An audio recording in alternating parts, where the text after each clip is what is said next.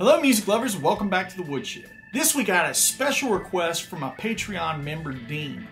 Dean said, Andy, would you be so kind as to teach us the delay trick that Albert Lee and John Jorgensen of the Telecasters used? Alright, so this delay trick is kind of cool. It's not just limited to country players. This type of idea is the same type of idea that Eddie Van Halen used in Cathedral, except he was swelling with a volume knob. You've heard Nuno Bettencourt use it in his live guitar solos. My first exposure to this was the Telecasters record, their first record ironically titled The Return of the Telecasters. John Jorgensen used this trick to kick off their version of Orange Blossom Special. It's a really neat trick. You're playing essentially in between your pick hit and the delay hit that's going to happen. What I mean is you'll essentially play half of everything that's going to sound like it's happening. You're twice as much. There's two of you now. Let's dig in, check it out, and I'm going to switch some camera views and show you how I like to use it. And fear not, if you don't have the exact delay pedal that I'm using, you can use it with any delay pedal on the market that will allow you to control the time to a point to where you can play in between the delays.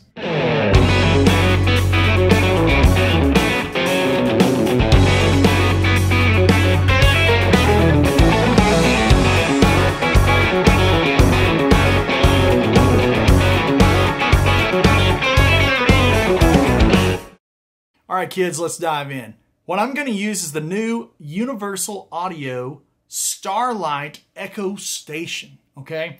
I've got a monitor here, a camera here, and then a camera here. I'm trying to get everything right. I've got a little mini board set up, my Sir Woodshed comp, my brand new gearbox, the UA reverb, and if I were to just have a vanilla kind of setting,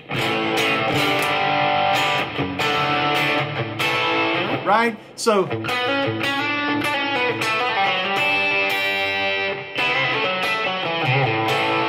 just normal delay. All right, to do the Telecasters Nuno Cathedral delay trick, what we're going to do is we're going to start, I always like to start with the feedback knob. This will work on any delay unit. It'll work on a Fractal, it'll work on a Boss, whatever you got, Strymon, whatever. So start with the feedback control, and on the Starlight, it's right here, okay?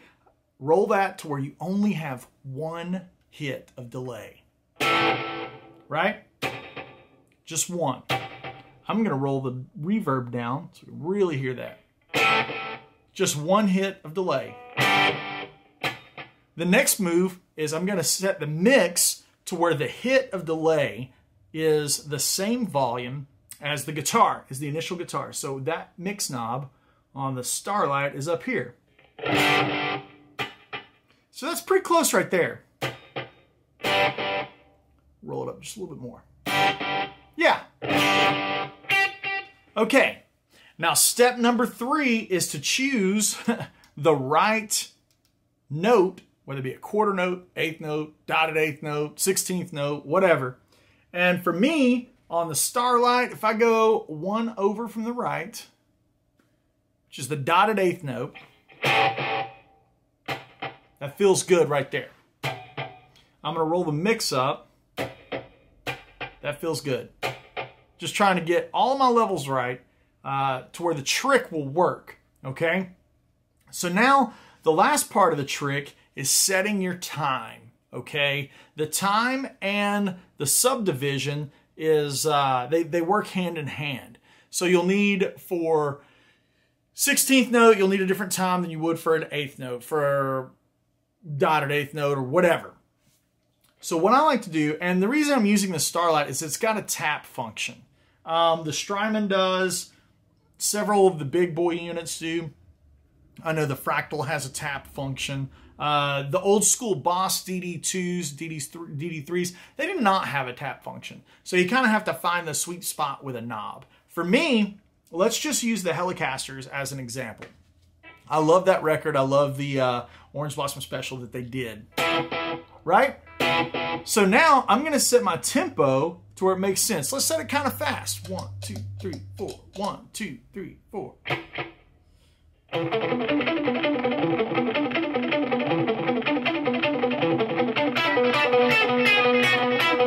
So now from there, I can tell the mix needs to come up just a little bit when I start playing. If I play too slow, it's not right. If I play too fast, it's not right. You have to listen for where the mix is and the beat of the note.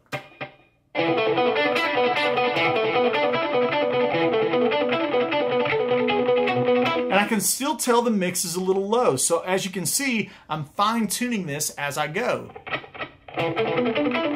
That feels good.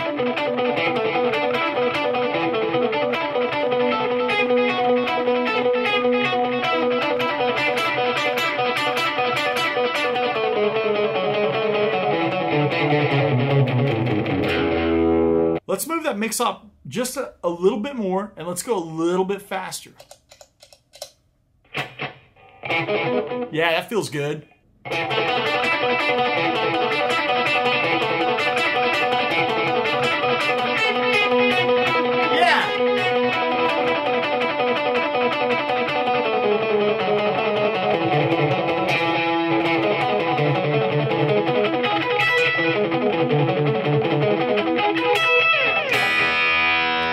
Now let me show you what I'm actually playing. Turn the delay off.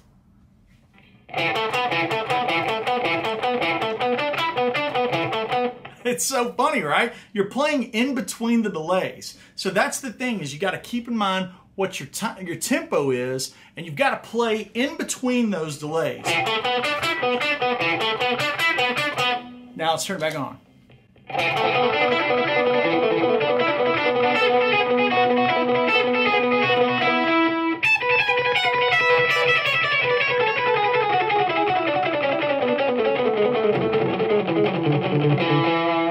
Now when you make a mistake or you hit a flub string, you're going to hear it twice, right? The fun thing is you can actually play some really cool stuff in weird sounds. So let's say you're playing out of E7.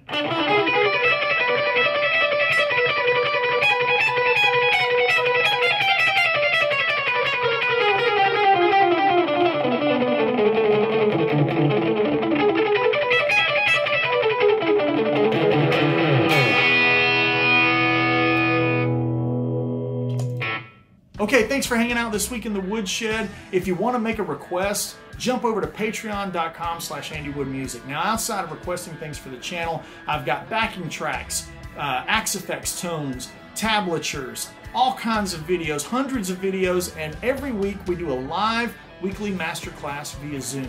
So be sure to jump in over there and get signed up at Patreon, get some of that exclusive content. We'll see you guys next week.